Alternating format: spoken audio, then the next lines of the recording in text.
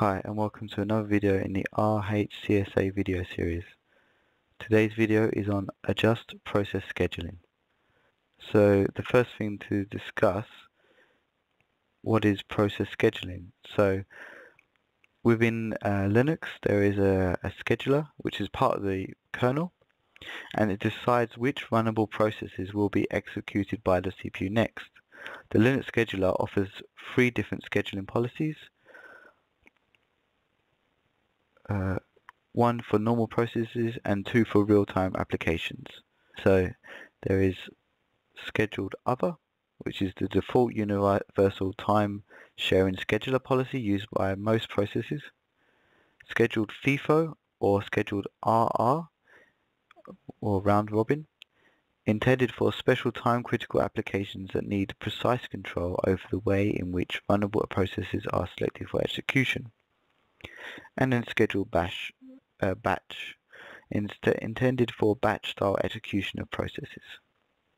So one of the key differences between FIFO and round robin is FIFO will be first in, first out, so for real-time processes, and round robin will literally do a round robin, so it'll just keep going one by one. So it's very, very similar, to be honest, with just a slightly different way it schedules. So the way it's managed is an application called CHRT.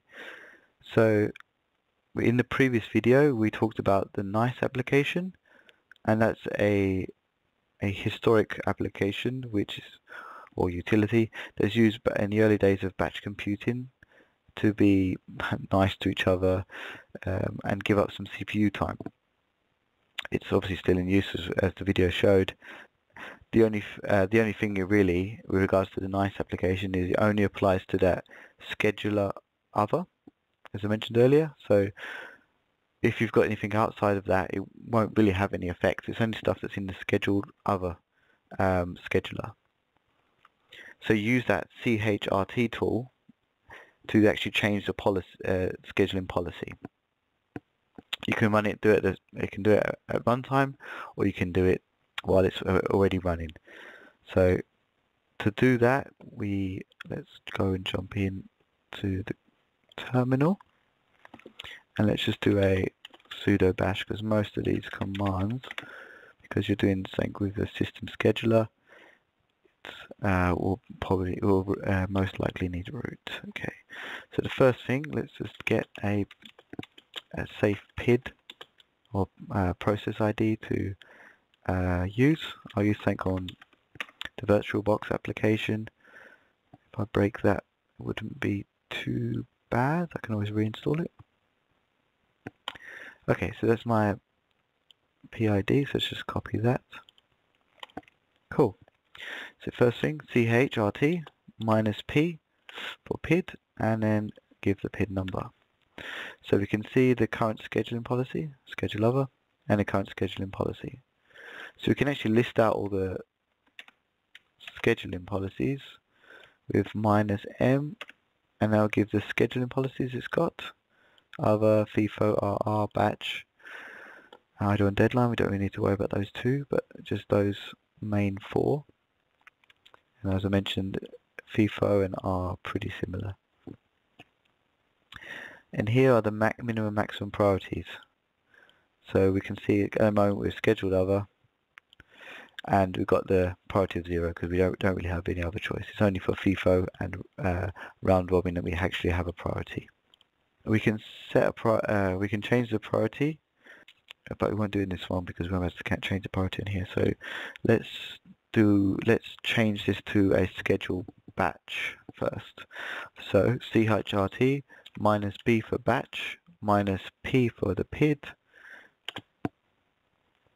and for batch you really only have priority of 0 and the PID. Now if we do a -M, sorry, not -M, let's do a -P with the PID number, we can see now it's scheduled batch and its priority is 0. Cool. Yeah, just show you what happens if I try to set a priority that's not available in the policy. We'll get an error message saying it's unsupported priority value. Okay, if I just do a clear here, let's clean that up. Okay, so let's do a scheduled FIFO, or first in, first out.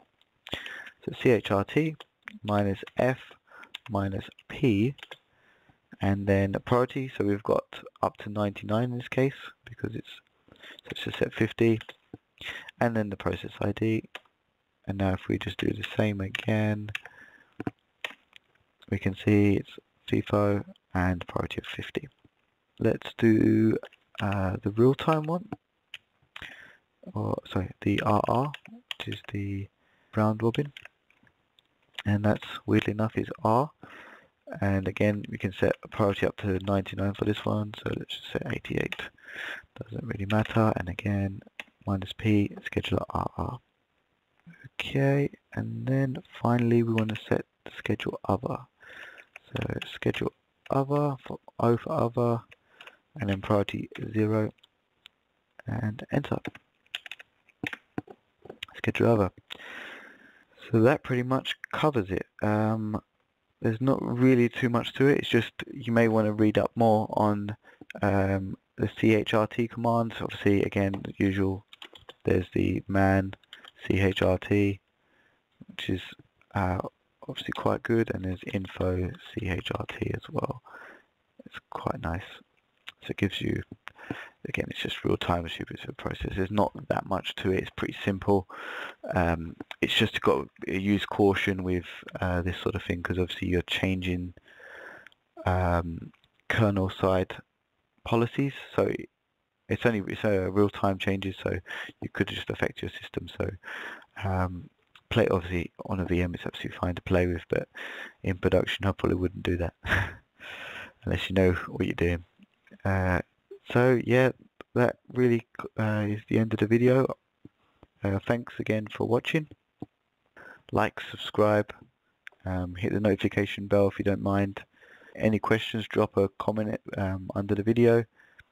Any comments are welcome. Thanks again for watching, and I'll catch you in the next video. Thank you.